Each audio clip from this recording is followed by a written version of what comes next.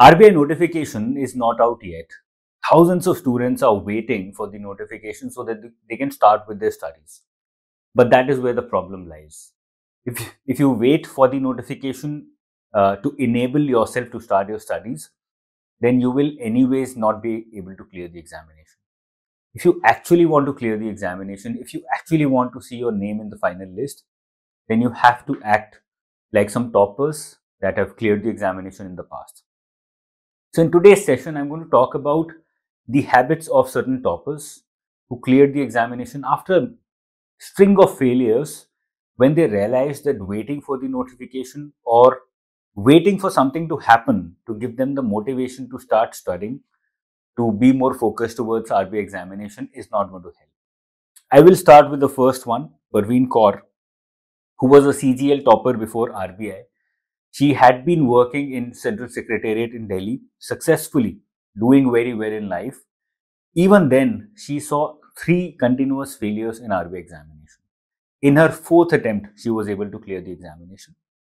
So the question that arose in my mind was why, after CGL success, she was not able to succeed in RBI.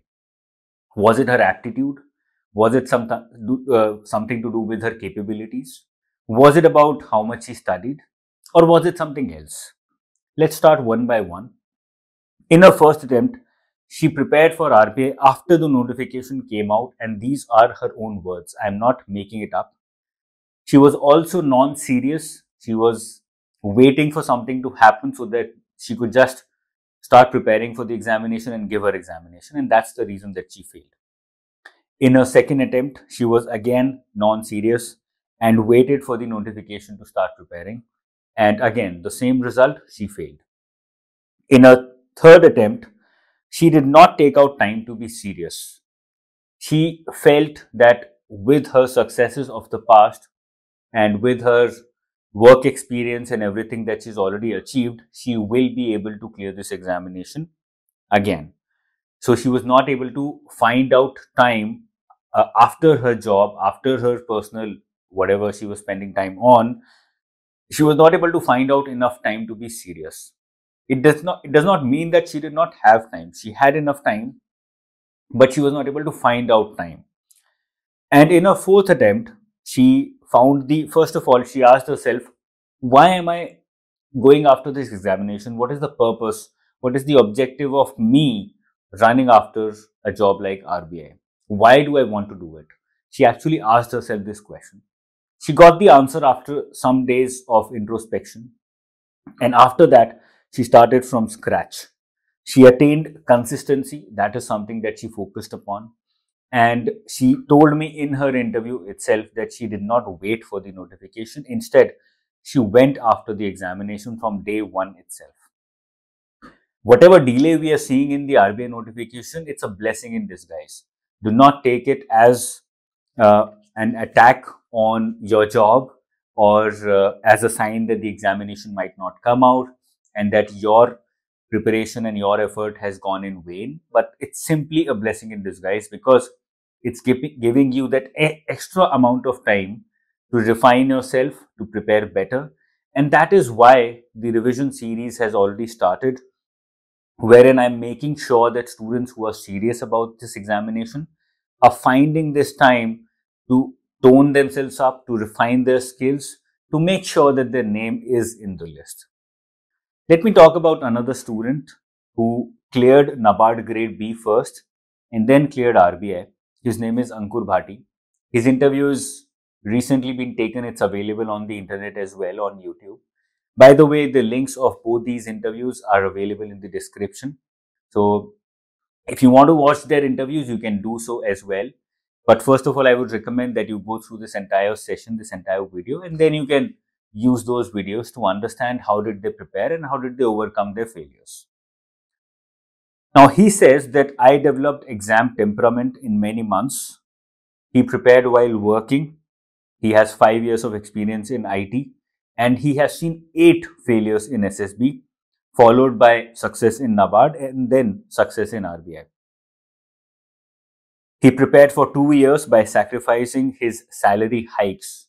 This tells us very clearly that he was very consistent with his studies and he said that uh, despite his effort going in working as well, despite his peers doing better than him because they were taking salary hikes, shifting jobs, he sacrificed all of that by making sure that he was focused on his goal. जैसे घोड़े की आंख होती है या अर्जुन का निशाना होता है, similarly he found his focus in NABARD and then RBI examination. He says that he developed exam temperament in many months. So even after covering the entire syllabus, he figured out that exam temperament is something that needs time to be developed, needs practice, and he gave many months before the notification came out to develop his exam temperament so that he could improve his score. Because he realized that it's not only knowledge, it's also about your personality, your temperament, how you deal with every question in the examination that matters. His routine, despite him being a working aspirant, was 2 hours in the morning and 3 to 4 hours in the evening, and he followed it consistently without any fail for one entire year. Let's talk about another topper who cleared the examination very recently in his first attempt itself. The name is Dhiresh Bajpai. His video is also available in the description. I have put the link there so you can watch his video also later. Now, his preparation strategy had been, or timetable had been, very unique because he was also a working aspirant. He was working in Bank of India. He got selected in 2018 and he joined the bank in 2018 itself. In November of 2018, he came to know about RBI and he spent no time and he started his preparation in 2018 December.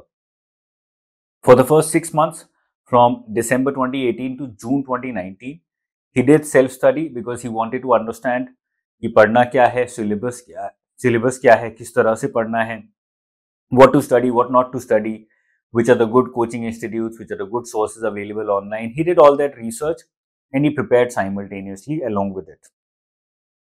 After that, for 3 months, he did dedicated studies by taking my course, and he was able to clear the examination in his first attempt itself. So he also said when he came for the interview that you have to give respect to a subject that it deserves.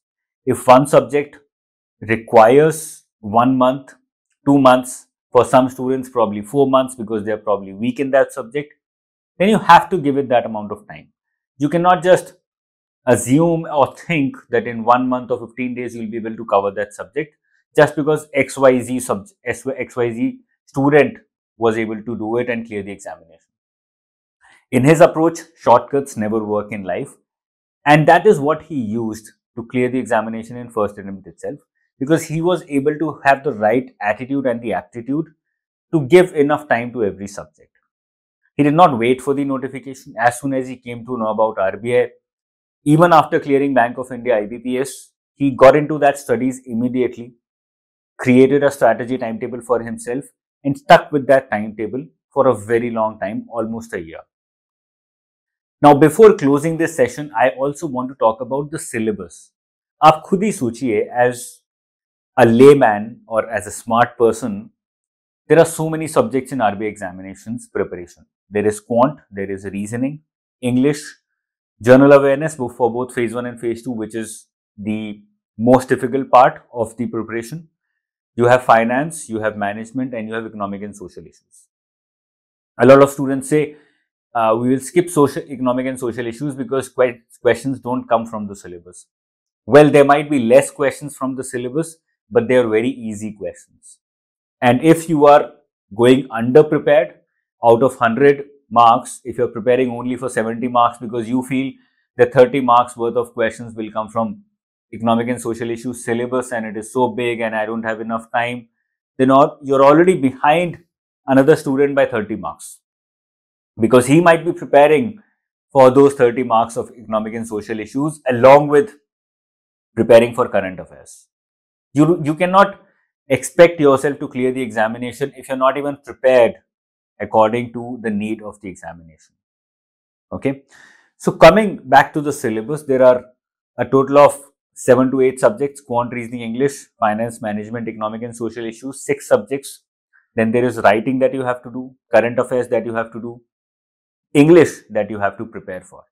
So these are all the activities that you're required to do. How can you expect any smart person other than Elon Musk to be able to do it within 2 months? Probably he might also not be able to do it in 2 months.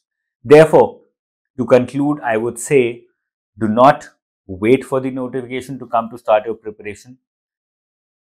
Learn from these toppers. Their videos are already available in the description below. If you are able to learn from these toppers, only then you will have a chance at clearing the examination. Otherwise, you will just end up in the loop of the cycle of the examination where you clear phase 1, then you don't clear phase 2, you clear phase 2, you're not able to clear the interview, and you keep getting stuck and keep repeating the cycle again and again. If you have any questions, if you want to say something, if you want me to talk about certain topic related to the examination, then please mention that in the comment section below so that I know what is the need of the students sitting out there and studying, and I can fulfill that need by helping you prepare for the examination better. I'll see you very, very soon, guys. Till then, take care. Bye-bye. Jai Hind.